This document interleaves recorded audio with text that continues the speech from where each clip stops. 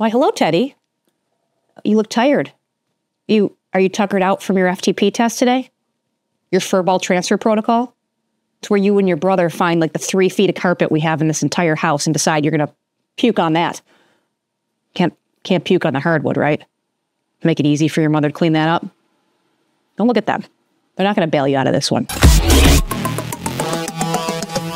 Why, hello there, endurance nerds. Welcome back to the channel, home of brutally honest cycling truths and emotionally unstable power numbers. Today, we're solving the mystery of why your trainer might say beast mode, but your outdoor ride says, please call an Uber. Hip, hip.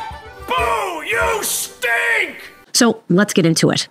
Power numbers, the beautiful, cold, emotionless judge of our cycling self-worth. Whether you're grinding away in erg mode on your indoor trainer or out in the real world battling wind, traffic, and potholes, your power numbers should be the same, right? Right? Except they're not. Every cyclist who trains indoors and outdoors eventually has a mild existential crisis when they realize that their indoor FTP doesn't match their outdoor FTP. Maybe you're crushing 300 watts on Zwift, feeling like a pro, only to hit the road and struggle to hit 250. Or maybe it's the opposite. You feel like a diesel engine outside, but barely crack threshold indoors. You would be in the healthy majority. So what gives?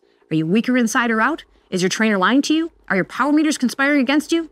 Today, we're breaking down why your indoor and outdoor FTPs don't match, what's actually happening, and how you might be able to fix it. Now, the first reason your power numbers don't match comes down to simple physiological demand, or in less scientific terms, the fact that riding indoors is just weirdly different. At risk of stating the obvious, cycling outdoors and cycling indoors are not the same thing. Sure, both involve pedaling, suffering, and second-guessing your life choices, but that's about where the similarities end. Indoors, you're technically still shifting your weight and moving your body, but let's be honest, it's like you're trying to dance in a straitjacket. You're fixed on a rigid trainer with limited ability to sway, lean, or reposition yourself naturally. Micro-adjustments, freewheeling, and dynamic muscle engagements still do happen, but they're stifled, muted, and borderline pitiful. Standing to stretch mid-interval? Sure, if you don't mind your power file having a little mid-interval identity crisis. You're essentially a sweaty statue, locked in place like your bike owes back taxes and isn't legally allowed to leave the country. Your stabilizer muscles, core, and glutes are doing more static work just to hold you upright, and that creates extra fatigue. It's why 250-watt effort inside feels for a lot of people harder than the same 250-watt effort outside. Your body is wasting energy just on the sheer act of staying still. Outdoors, though,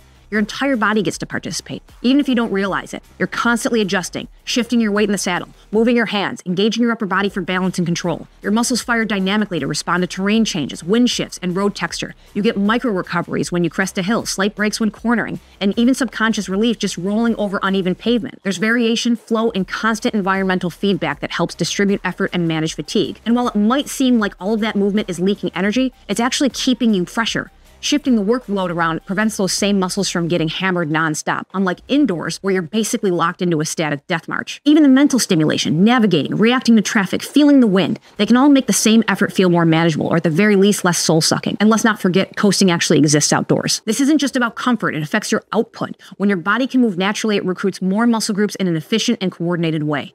Indoors, those same muscles are on the hook for everything, the whole time, with no backup dancers to share the spotlight. They're gonna fatigue faster because they never get those little moments of relief. And this isn't just bro science. Studies have shown that cyclists tend to activate fewer muscle groups indoors compared to riding outside, which means you're working harder just to hold the same number. It's like trying to run a relay race solo. Same finish line, but a lot more pain getting there for one person. And here's where it gets even worse. If your core strength isn't on point, or if you've been skipping your strength training like a proper cyclist, that extra tension leads to an even steeper drop in performance. Weak core? Say goodbye to holding steady power indoors without feeling like you're cramping in the places that you didn't even know existed. This paradoxically can also explain why some people can actually put out more power indoors. If you have a naturally strong core, train in a rigid position often, or rely on precise pedaling mechanics rather than those movement adjustments, you might not experience a power drop inside. In fact, a good number of time trialists and triathletes who spend hours locked in an aero position sometimes feel like their power is higher indoors simply because their body is used to the demand. But for the rest of us, holding high power indoors can feel like a fight because your body isn't working with you, it's working against you.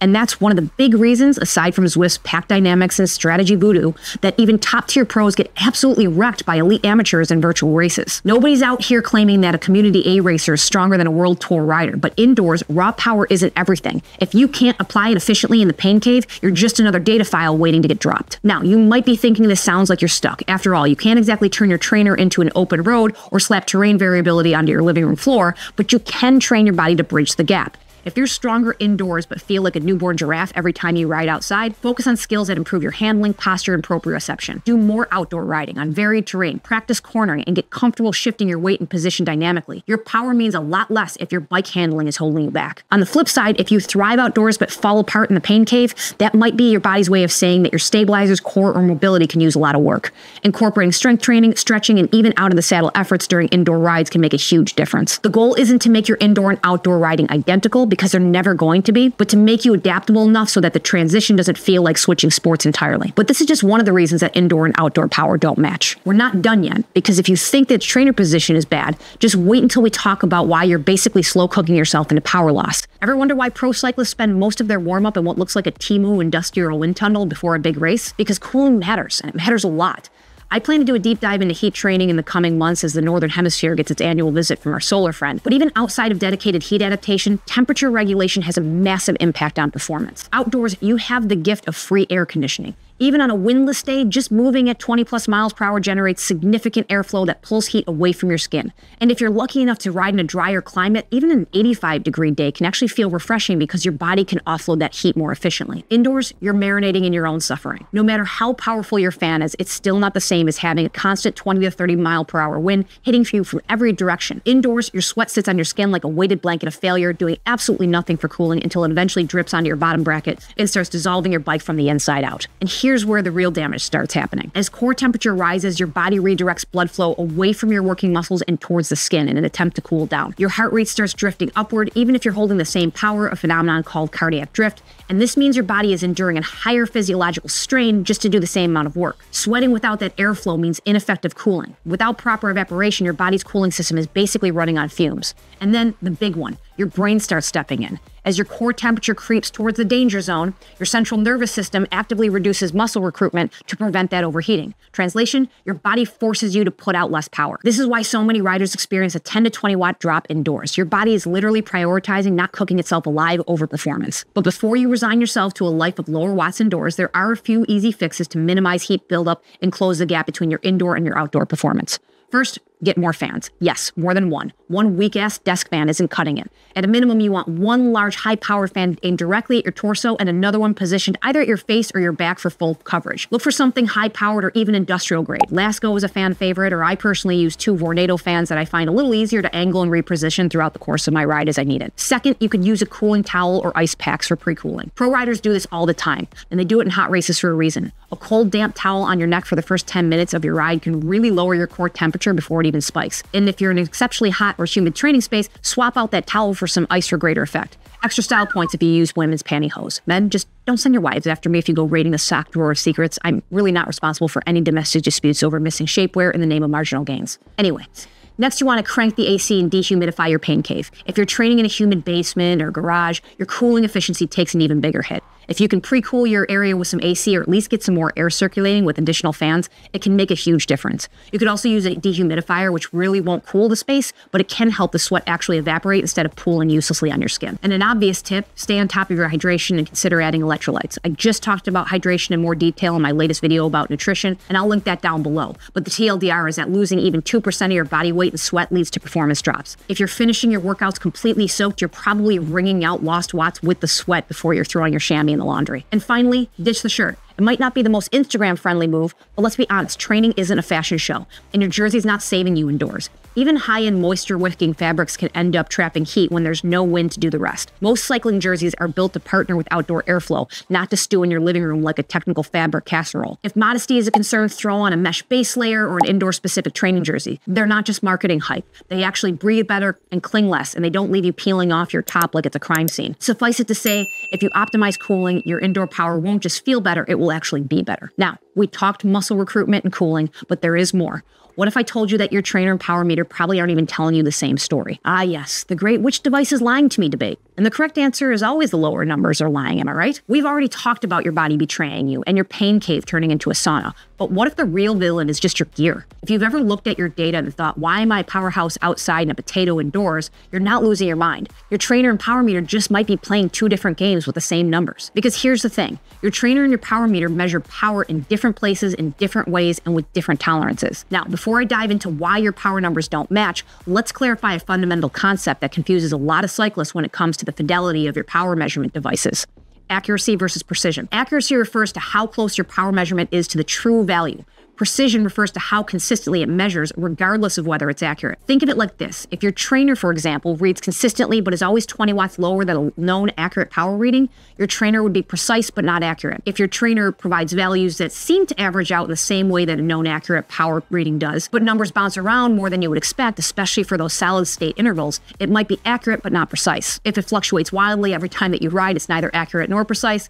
And if it always reads with perfect accuracy and consistency, congratulations. You probably work for a smart trainer company because nobody else has this experience and none of us believe you. Now, it might surprise you to hear me say that accuracy, while it's the most advertised specification for a given power device, is not as important as precision. If you are training, especially in a structured way, it's far better to have a power source that is consistently 10 watts high or low than it is to have one that averages out to within 1% accuracy, but reads so stochastically that you are constantly hyper-focusing on your readout and micro-adjusting your force production for absolutely no reason. Remember that power numbers are little more than a training tool. Of course, they translate into real-world physics and how quickly you move your bicycle through the physical or virtual world, but our knowledge of the absolute value really changes nothing. We use our awareness of those numbers to train and pace our efforts such that we get faster to execute on our plan, not for the sake of real-time physics calculation or vanity watts. Yes, I'm looking at you boasting about your 300-watt FTP over there. If you have a precise read that you can use to measure and manage your performance over time, you're set up for very effective training. Having the absolute tightest range of accuracy is not really critical for anyone who is not using their equipment for sanctioned esport. If you are an esports competitor, you invest in the best on-bike power meter that you can afford and use your trainer as a redundancy or backup device. But that's a completely different topic that we won't derail today's video with. The bottom line is that your power numbers need to be used as a tool, and precision in your devices is critical to getting value from your data. But let's put a little bit more meat on the bone as to why your trainer and power meter may read significantly differently. Most direct drive trainers measure power at the hub, meaning after the drivetrain. Your on-bike power meter, whether it's crank-based, pedal-based, or spider-based, measures power before drivetrain losses. That means, all else being equal, your trainer will usually read lower than your bike's power meter by about 2 to 5%, sometimes more, simply because energy is lost through the drivetrain, especially if your chain looks like it survived the Trojan War. Now, factor in that different devices have different power accuracy tolerances, and we have a whole lot of variation built in. High-end trainers claim about plus or minus 1 to 2% accuracy. Mid-range trainers usually claim plus or minus 2 to 3%, and budget wheel-on trainers, well, let's say if you trust those numbers, you might as well use your horoscope to populate your power file. As for power meters, most on the market these days are about plus or minus 1 to 2.5%. This means even in the best case scenario, if your trainer and power meter both have plus or minus 2% margin of error, you could be looking at a 4% difference between them, and that's before drivetrain losses. So perseverating over the differences caused by this stack up is probably not worth your time. But to minimize the impact, I would recommend calibrating both devices regularly. If you're not, you're basically relying on vibes instead of data. For trainers, perform a spin down calibration at least once a week or before any serious ride using the trainer's app. And if your trainer has auto calibration, just make sure that that's enabled. Sometimes it gets turned off. For crank or pedal-based power meters, do a zero offset calibration before every single ride, ideally when the drivetrain is at the same temperature as your ride conditions. Temperature drift really does affect your power readings, and most power meters are not auto-adjusting for it well. Personally, when I'm outside, I like to do my offset just after a warm-up to make sure my power pedals have had time to adjust, since I store my bikes indoors. But the best way to get a sense check for the disparity, if you can, test both devices against each other. Ride with both your power meter and your trainer recording at the same time and compare those numbers. You'll need a second device or software to capture the second source, but you can monitor those numbers in real time, or better yet, do a dual recording. For example, one ride file on your head unit and the other one on Zwift. Then you can use an online tool to overlay the power files and to see where those disparities lie. For most folks, I would just recommend using the utility built right into the Zwift Power site. It can pull a ride right from your linked Zwift account, and then it will prompt you to add your secondary source file from something like your head unit. But if you're not on Zwift, DC Rainmaker has a really powerful utility that requires a little bit more technical savvy, but you might find it worthwhile to get a periodic benchmark of your equipment. I'll leave some instructional articles for those processes in the pinned comment in the show notes down below. But once you've done that comparison, if there is a consistent offset, you at least know the discrepancy and you can mentally adjust. For me, I find about a 5 to 8 watt difference between my power meter and my trainer, which can really be explained by drivetrain losses and accuracy tolerances. And for me, I'm just willing to make that mental adjustment for my baseline. And then I can just feel better about my higher power numbers when I get outside, where I'm a little bit more adept at executing power. But now comes the million-dollar question: which FTP number is right? And you might think the obvious answer after having listened to this is that it would be the one without the drivetrain losses, right? But the real answer is whichever one you use the most consistently. For example, if you use erg mode for most of your training, it actually makes sense to stick with your trainer's power readings. Latency has come a long way over the years, but I find that trainer braking still tends to be smoother and more responsive when it's running on its own power data. Setting your FTP based on your trainer ensures that your workouts are scaled correctly for the device that's calling the shots. No second guessing whether the intervals are harder than they should be or if you're just having a dramatic day. That said, if your focus is executing outside or racing in the real world, you'll want to anchor everything around your power meter. You need to know exactly how your legs feel at certain numbers when you're out in the wild. Pacing, execution, and endurance aren't theoretical. They're based on the power you've trained with, not the number your trainer thinks that you're putting out.